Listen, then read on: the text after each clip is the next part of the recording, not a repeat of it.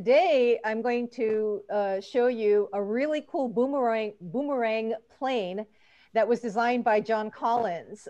John Collins is a really good friend of mine. He is the holder of the world record for the longest flight of a paper airplane. And he is, oh, let me let one more person in here. And he is, this is his book. Hopefully you can see, let me get my, let's see, spotlight here. Okay, fantastic. And let me move my chat. All righty. So this is the World Record Paper Airplane book. This is his latest book. It's got all kinds of cool stuff in it. Because it's currently available for sale, I can't share the diagrams.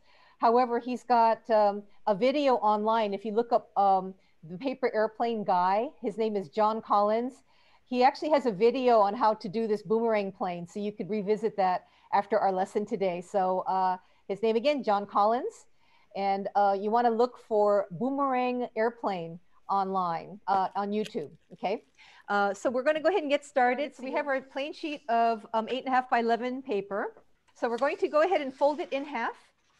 So go ahead and with the paper airplane, you want to make nice, clean, crisp folds. And the second half of this lesson will be how to properly fly this model. Okay, so now that you have it folded in half, we are going to make a little pinch mark halfway through, on the paper. So what I like to do is look at the folded edge. We're going to bring this over to this side, but we're only going to make a little pinch fold here in the middle. So you bring it over, line up your edges, and just make a little pinch fold here because we just want to mark the halfway point. We're not going to go all the way across, just a little pinch mark here. You're going to open it up. Now you're going to take the outside edge and you're going to bring it up to that mark that you just made. Let me just get my pen here. And we are going to bring it up to that point, and we're going to go ahead and fold it all the way across, like so, and then unfold it. And so now at this point here that you just created, we are going to make a fold that goes from this point to this corner up in here. So what I do is take this and just kind of, if you fold it along that little crease that you did, just kind of make a little pinch there. Then you can roll this paper and adjust it so that it gets right where you need it to be, which is right up here at the point here. Okay. And then go ahead and make your crease. Nice, clean, crisp creases. If you've got a pen or a bone folder, it really helps, I think, for this model. It'll just make it nice and flat. Okay. So now we're going to take this flap and lift it up, and you'll notice that there's a pocket on the inside here. You see this pocket? So what we want to do is we want to squash fold this. So you want to slide your finger into all the way in so that it pops open like this, and then we're squashing it. You want to use this fold here and line it up with this whole center like this. So go ahead and squash fold it, so fold it down. So you end up with a nice triangle here. Okay, make sure it's all nice and flat. And then we're going to turn the model over and fold along that line. So we're just kind of splitting, making it even on both sides. So go ahead and fold that back. Nice, clean, crisp fold. Okay. And so now what we want to do is let's turn this back over to the front side, this side here. And we're going to take, you have two flaps here. Take this top flap and we're going to fold it just shy of where this pocket is, because this will eventually slip into this pocket. Do you see that pocket that you created here?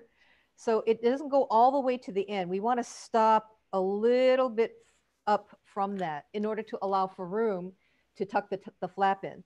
So we're going to bring that down and to right about this point, and then you want to line up this edge here. See, so not like this, not like that. So you want to line it up so it's flush with this edge here. Remember, you leave a little space down here. Now go ahead and fold that all the way across.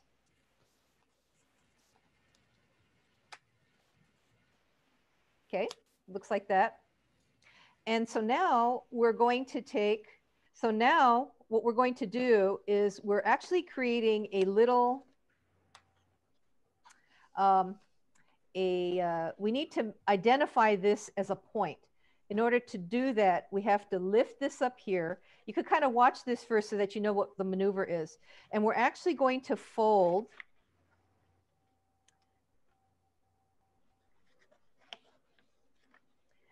we're going to take this edge here. Okay, so here's your point. Okay, identify the point. Make sure that you've got the model oriented like I have it so that we can all start on the same side here. So we're working on this point. We have to narrow this. The fold, it's going to be a valley fold. This edge is going to come over to this edge here. Okay, so you're going to lift it up from here and bring it over. Start from here. So make sure that this is a point. And make sure that this edge lines up here all along this edge, okay? You want to hold this in place, and then underneath, you're going to fold it until it stops. Like this. I don't know if you guys can see that, but this is where the fold occurs. On the outside, it looks like this. So again, the fold is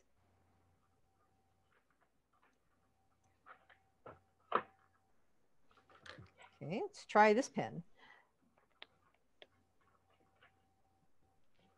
Here. So you want to lift it up from underneath. This edge lines up with this edge like this. So if you bring it over, see this kind of doesn't lay flat. But this edge lines up here, okay? So you want to fold this underneath. Now what you want to do is take this point here on the left side. This point is going to meet this bottom edge.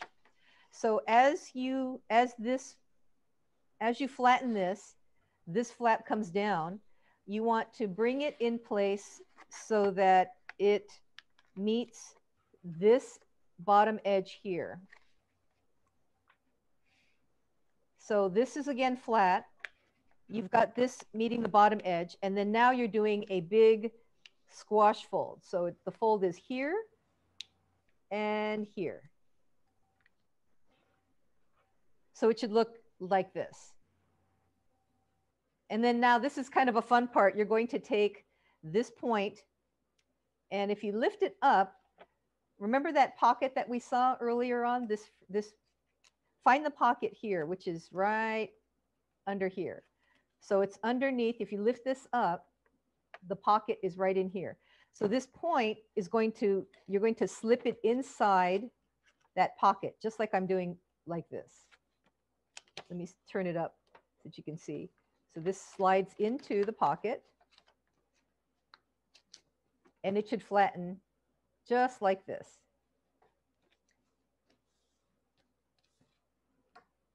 Okay. And so now we're going to do the same sequence of folds on the other side. I'm going to go ahead and turn it over. So go ahead, take the model and turn it over. So your model should be oriented exactly like this. And we're going to repeat that sequence of steps. So the first part of this step is taking this top point, and we're bringing it down, but not bringing it down all the way. Remember, you just want to leave a little bit of space, so it's not quite at the bottom. You want to take this and bring this down to this point while lining up, keeping these edges flush, like that. What I do is I kind of line it up, start my fold here, and then go ahead and fold it all the way across.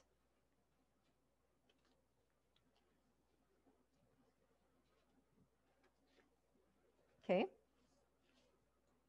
Remember, you have that little bit of space right here, okay?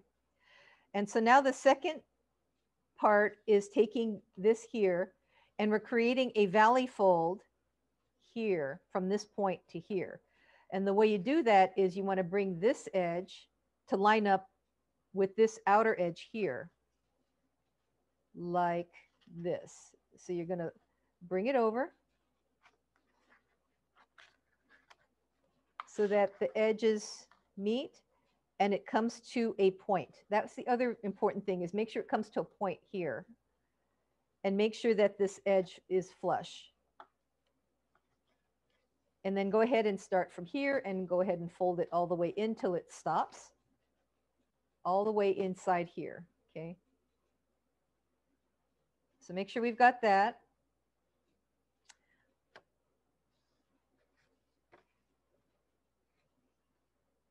Okay, once we have that, we're going to squash this down, but this point lines up with this bottom edge. So kind of get it set so that it's lining up with the bottom edge here. And then go ahead and fold. The fold is here and here.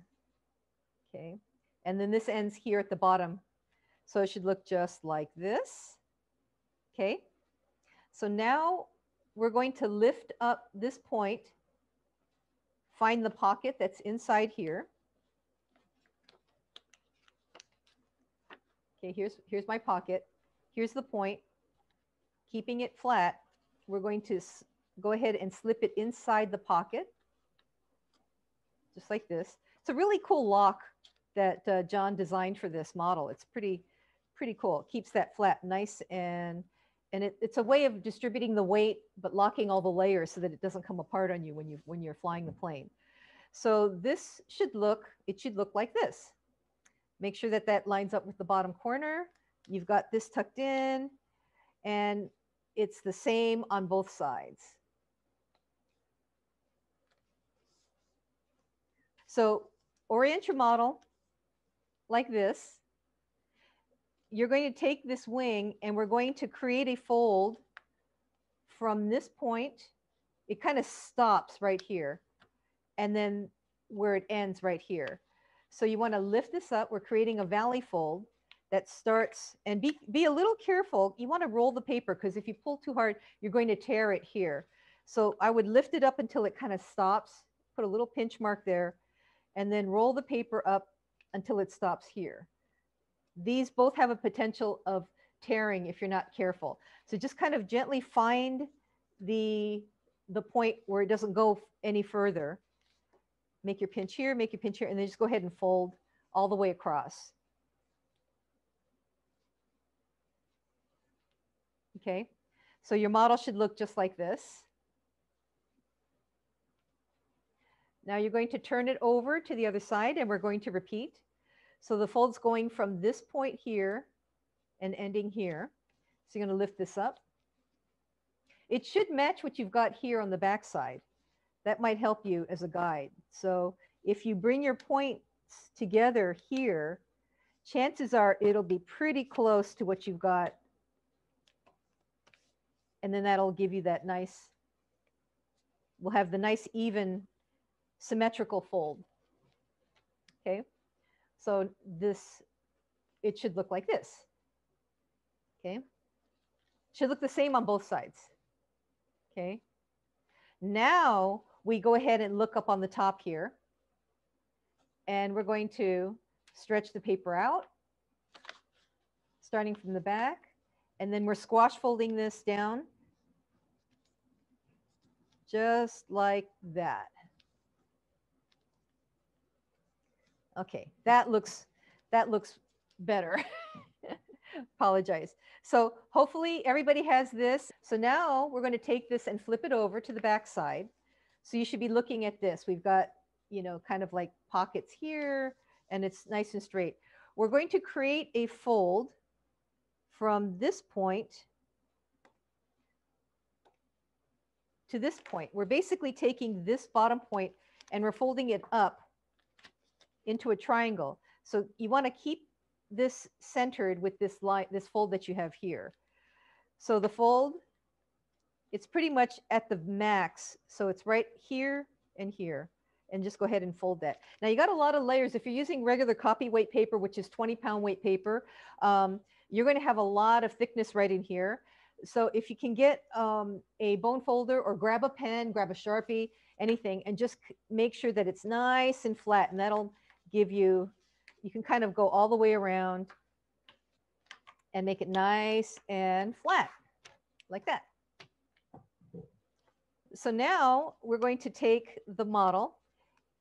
We're still on the same side, and we're going to fold it in half. So you want to fold it in half with this triangle facing up, right? So you're going to hide the triangle. So that folds it in half this way. So it should look like this. You've got kind of like this diamond shape over here. You've got this angle coming up like this. There's a little pocket here. This is the center of the plane. Here's the bottom edge. So our next fold is actually going to be, if you look over here, there's a flap that's right along this edge. Okay, so if you can find that, that's really important, because we're going to create a fold that appears just below that, you know, all the way across this way, making sure that these edges are flush. So the first thing is to try, again, you know, you've got a lot of layers here, so you're going to have to really give this a good fold. You want to fold it, and the goal is to, again, it's right below, you'll see this, there's a little flap here, okay? So it's right below that, about maybe 1/8 of an inch if you're using 8.5 by 11. If you fold this down, you know, make a little mark there, and then fold all the way across and try to keep this side flush. So you can kind of roll the paper back and forth until you have the edges completely flush here on this side. Okay, so go ahead and fold that. Lined up on this side as well. Okay, give that a good solid crease. What you want to be able to see, as John was telling me, is that you see this little triangle up here? We want to have this little triangle showing. That's kind of important. And I'm actually going to bring mine down just a little bit more, because you should have a little bit more triangle showing. If you want to go ahead and adjust your plane now, that would be great. So I would like to see, you know, a good maybe 1/8 of an inch showing here. Let's flatten this out.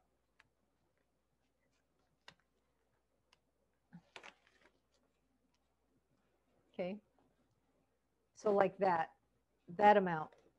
And then just make sure that this is all nice and flat and these edges are flush and even.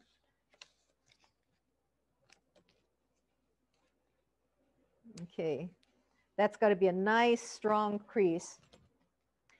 And then we're going to turn the model over. Okay. So now I have the head of the plane, or the heavy part where all the layers are, on this side. So again, you want to fold it. You want to find your this flap that ends right here. Your fold's going to end up being below that. So right about here. And it should match what you've got on the other side. So it's really a matter of taking the flap, and if you line up this point here, it should end up exactly where you need it to be up here. Okay. So let's go ahead and line up the wingtips. Hold it in place. I recommend starting the fold from the back here so it doesn't move around on you. And then continue on, and then get through all the layers of paper up here.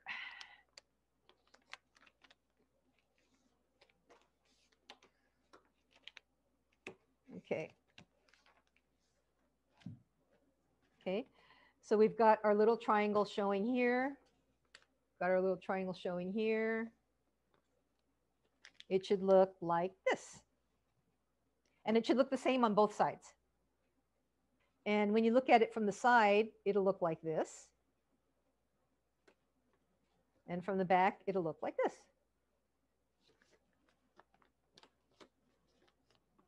Okay, so now that we've got that, we want to make a little fold here on this wingtip. And the fold is actually going to be from, you see this point here? So orient your model so that the head of the plane, where all the layers are in that triangle, is on the left side. Okay, let's open up here. And then the wing comes down. We're going to fold this here. And you see where this point is right here? So the fold is going to start there and end. This point ends up right where this edge is here. So on your wing, you see that edge that you've created. So this point is going to come up and meet that edge, but start here at this corner of the wing. Okay, so it should look like that. This will be parallel with this part here. This is kind of creates a little bit of the aerodynamic part of the plane. Okay, so it should look like this. Make sure it goes from there to there. Okay, and it lines up there. Turn the model over. We're going to do the same thing. So identify this point right here. This point comes up to this edge here. You have your little pocket that goes all the way across here. So that's the edge that you want this point to line up with. So it goes from this point here. And if you're accurate, it should line up exactly with the back flap. It should be very symmetrical. Okay, make sure that's a nice good crease. And we're done with the folding. Now this is kind of cool. So go ahead and take the plane and open the wings up a little bit and take these, I forgot what John called them, winglets? Oh, he calls them winglets. So bring it up so that it is 45 degrees, I'm sorry, 90 degrees from the plane. Same for the other winglet. So kind of coax that in place. So this should be straight up. Okay. We need to create a slight curve on this section right here. So the best way to do that is to hold this here, pinch it, take your other hand, and you want to push up and you want to create a slight curved fold here. So you can do this by grabbing this part of the wing and just kind of rolling it back and forth. I kind of like take my thumb and you want to push up so it kind of curves slightly like this. Okay, just like that. We want to make the same on this side. So again, hold it from on the very front, push up with your thumb and try to make this part nice and curved, just a slight curve. This is what's going to give it a little bit of, it'll catch the wind, keep the plane stable, and make it boomerang. Okay. And then there's one more thing to do. Okay, so the front of the plane should look like this. You see how it's slightly curved? Just a little bit curved. This kind of forces the wings down a little bit from what John was saying, but you don't want it to be down like this. You want it to still kind of be like a T, okay? So now we're going to turn it to the back side of the plane, this back part here. And what we want to do is, you see this section here? We want to just kind of make a little bit of a lip. You want to curve the paper up just a little bit here. We don't want to fold it. That's key. We're just creating a little lift, a little curve. Hopefully you can see that. Just kind of like right in the middle there. He says this is what's going to make it boomerang and come around. So do the same on the other side. Try to make it symmetrical. So again, you want to just lift it up. So it's going to go up, not down. So we create a little lift. Hopefully you can see that. It just kind of curves up. Just a little bit right here. Oh, that's a good shot. So you can see it just comes up a little bit like that. So now you're ready to fly this thing. The trick is, okay, if you fly it straight, let me go back to this screen here. If you fly it straight, it's going to loop up back to you. What you want to do is you want to kind of practice that, which is kind of fun. When you want to make it boomerang and have it come around back to you this way, you're going to kind of throw it at an angle. Now, John says when you go to fly it, don't hold it in the middle of the plane, but hold it in the front part where all the layers are here. Okay, so not this back part of the plane, but on the front of the plane. So kind of hold it not at the very front, but kind of like in the middle of where the front is. Let me see if I can show you that. So right about here. Make sure your wings are kind of are the same. Make sure you have your little curve happening here in the front. And so if you fly it straight, it should go up and then come back to you. If you fly it at an angle, so if you see how I'm throwing, if I throw it this way, it should loop around and come back to you here. And so if I invite you guys to try it, I kind of set my camera up here because I have a lot of room back here. So I'm going to try first to fly it straight and see if I can make it loop around to me this way. All right, let's give this a shot. So we're going to fly it, holding it in the front. Well, actually, it kind of started to boomerang already on me. If we fly it at an angle, so I'm flying it at an angle here, you want to fly it not down, but fly it out. It's supposed to be. You also have to kind of, as John said, you have to kind of throw it a little bit on the hard side. There we go. And it comes back to me.